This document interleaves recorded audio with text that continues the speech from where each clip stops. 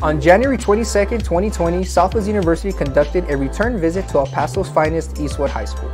Now that construction of their new facility was complete, the troopers had the opportunity to experience over 20 different programs offered at Southwest University.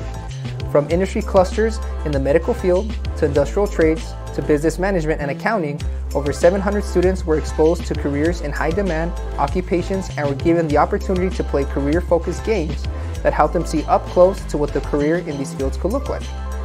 We closed our fair with as many students interested in our programs and waiting for the opportunity to enroll in our early college seminar program for juniors and seniors.